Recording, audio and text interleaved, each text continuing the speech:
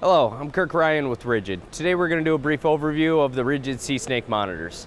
The keys to all the RIDGID SeeSnake monitors are reliability, durability, and functionality.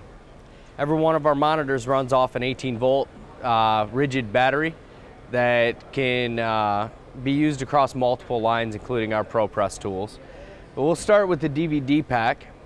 The DVD pack 2 has a 5.7-inch LCD screen, easy-to-use controls, as well as the DVD controls that allow you to burn a DVD and hand it directly to your customer. Moving on to the CS6 monitor, we're now into digital recording. It records to a USB thumb drive, has a nice water boot to protect the monitor. Again, a 5.7-inch LCD screen, daylight readable, and all of your controls, all available to you at the top of the monitor. All water resistant and designed to deal with the situations that we'll put them in as plumbers. The CS10 jumps up to a 12.1-inch daylight readable LCD screen. It has a durable exterior.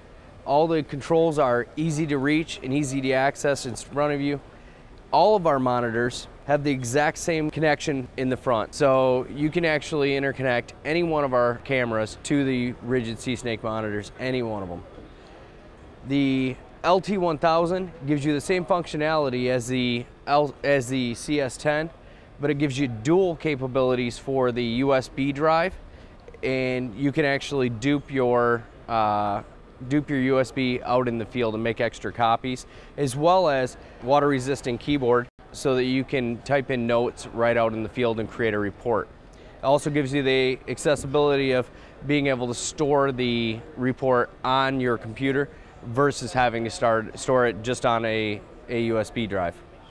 When you move to the LT1000, it's a laptop interface. It'll work with a Windows-based PC.